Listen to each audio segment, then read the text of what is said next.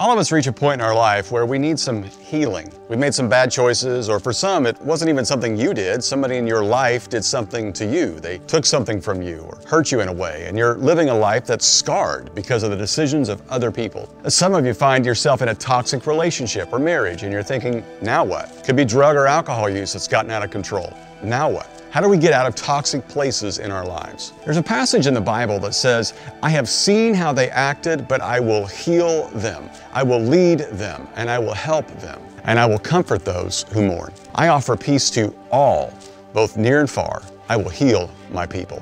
I got a feeling every single one of us listening right now could use some of these things. If you ever felt like you're wounded and hurting, He says, I'll heal you. If you ever feel like you're lost, He says, I'll lead you. If you ever feel like you're alone, He says, I'll walk with you. If you ever feel like you're sad and grieving, He says, I'll comfort those who mourn. If you ever feel like your life is so chaotic, He says, I'll offer peace. Now, for everybody thinking, oh yeah, that's great for people who are really good or go to church all the time, there's no way God could ever do those things for me. I love how this verse starts out. I have seen how they acted. In other words, I know what you've done, but I still want to heal you. Over the next few episodes, we're going to take some time to talk about healing choices and some things that we need to do to bring about healing in our lives, because all of us need these things. And the good thing is, healing is a choice.